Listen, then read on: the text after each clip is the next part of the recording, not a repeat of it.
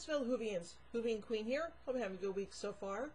Well, before we start with today's review, I just want you guys to know that I won't be doing any reviews. I won't be doing a review next week because, well, it's Christmas, so there you go. So anyway, today's adventure that we're going to look at is Daleks in Manhattan. So, here we go. The 10th Doctor and Martha arrive in New York City in November 1930 during the Great Depression, landing in the TARDIS at Liberty Island. They find a newspaper article about recent disappearances and travel to Hooverville, a tent city in Central Park. There they meet Solomon, the leader, who explains more about the disappearances. A wealthy businessman named Mr. Diagoras appears in Hooverville to recruit workers for sewer construction. The Doctor, Martha, Solomon, and a young man named Frank sign up. They are taken to the sewer and instructed to clear a collapsed tunnel. As they explore the tunnels, the Doctor finds a mass of alien organic matter that he takes with him to analyze later. The group soon runs into a group of pig slaves and are forced to flee, but Frank is captured by the creatures.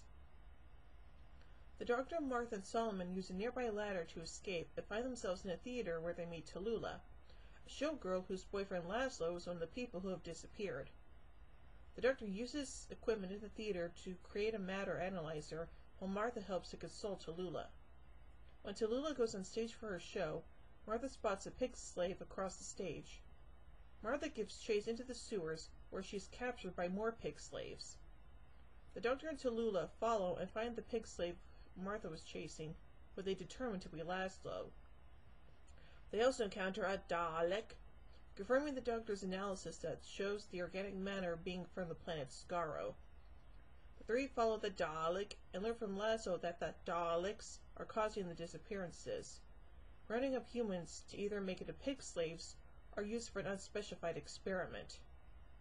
Okay, then. Tallulah returns to the theater while the Doctor and Laszlo sneak into the incomplete Empire State Building and locate Martha and Frank. The group encounters the cult of Skaro, and the Doctor stays in the background while Martha asks the Daleks what they are planning to do. The Daleks reveal that they are attempting to merge the Dalek and human races. Dalek Sec conducts the first experiment on himself, fusing himself into the body of Mr. Diagoras and becoming the first Dalek-human hybrid. Okay then. So anyway, let's look at a little bit of continuity here. Tallulah asks Martha if she's ever been on stage, to which Martha replies, "Some Shakespeare," referring to the events of the Shakespeare Code. When he first realizes that the Daleks are present, the Doctor says, "They always survive. Why lose everything?" The Daleks have survived multiple apparent extinctions in The Daleks, The Evil of the Daleks, Remembrance of the Daleks, The Time War, Dalek, The Parting of the Ways, and Doomsday. Dalek Khan states that his planet was destroyed in a great war.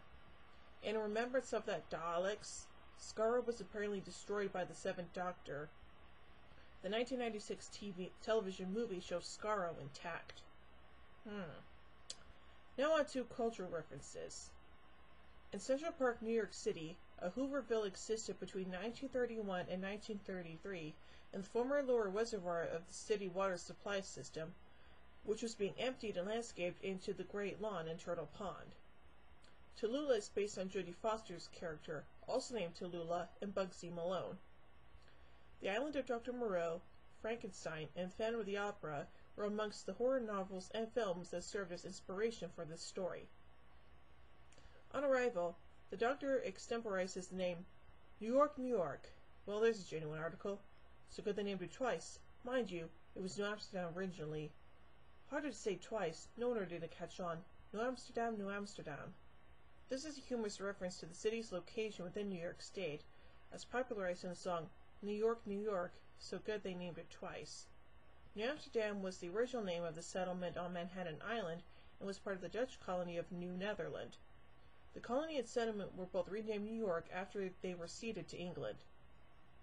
Popular songs of the period appearing in the soundtrack include Gershwin's Rhapsody in Blue and Irving Berlin's Puttin' on the Ritz. When the Doctor and Martha are first in Hooverville, two men are arguing about bread.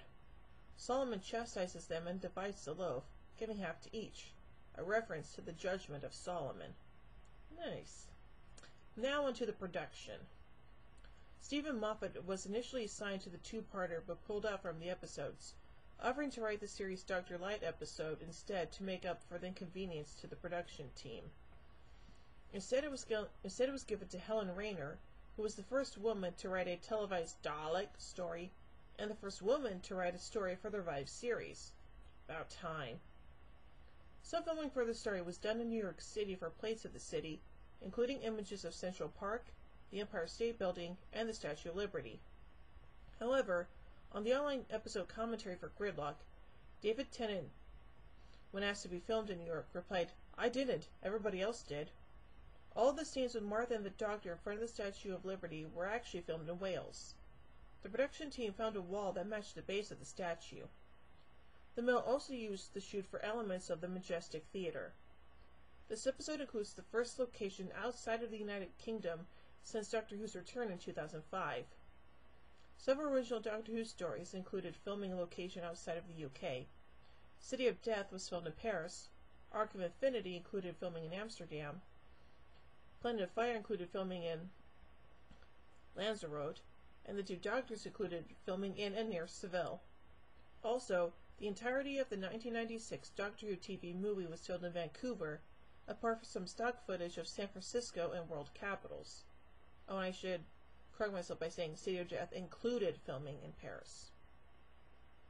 Scenes at the Hooverville shantytown were filmed at Butte Park, Cardiff, from the 9th to 11th and the 13th to 14th November 2006. The dance scene was rehearsed in London but shot in the Park and Dare Hall in Treorchy, South Wales, on November 15th. Sorry if I butchered the pronunciation. A shot supposedly in the Hooverville shows the Empire State Building, incomplete, looming over trees in the background. In fact, the building is about 2 kilometers from Central Park, much further than might be inferred from the shot. Similarly, the view of the southern tip of Manhattan from Liberty Island is exaggerated to make that building seem part of southern Manhattan and close to Liberty Island. The true distance is about 8 kilometers from the island to the building. The closest point on Manhattan is 2.6 kilometers from the island. The presence of the Daleks in this story was reported by the News of the World on November 12, 2006, and confirmed by the BBC in late December. The Dalek-Seg hybrid was featured on the cover of Radio Times for the week Daleks in Manhattan aired, leading some to call it a spoiler. An interview with David Tennant in TV Times indicated there would also be Art Deco Daleks. However, they did not appear in either this episode or the second part, Evolution of the Daleks. And now finally onto cast notes. Joe Montana, who appears as Work Number 1, had previously played the commander in the ninth Doctor episode, Dalek. Hero Pig was played by Paul Casey as mentioned in the credits. This is not a reference to a specific character, but to the pig who was given the most to do. Hero being the term for a proper costume with the most detail and therefore most suitable for close-ups. Randa Rayson has appeared in several Doctor Who audio plays with Big Finish Productions, most often in a recurring role as the Sixth Doctor's companion, Constance Clark. Andrew Garfield appears as Frank, one of the workers from Hooverville, who will later be cast as Eduardo in The Social Network and as Spider-Man / Peter Parker in The Amazing Spider-Man and The Amazing Spider-Man 2. So overall, this episode is okay at best, although there are some things I'm quite confused about, like, why are the Daleks turning humans into pig slaves? That just doesn't make any sense to me. Like, why? But hopefully we'll get answers to that in the next episode. So, yeah. So overall, I give Daleks in Manhattan 3 sonic screwdrivers out of 5. Well, tune in on, New Year's Day as we take a look at Evolution of the Daleks. So, hope you enjoyed this review. If you did, be sure to subscribe, give it a like, and also hit the bell icon to be notified about when I upload videos. Also, if you get a chance, be sure to check out my Patreon page. Link is in the description. So, until then, this is Hoovy and Queen saying, "Oh my giddy aunt! When I say run, run!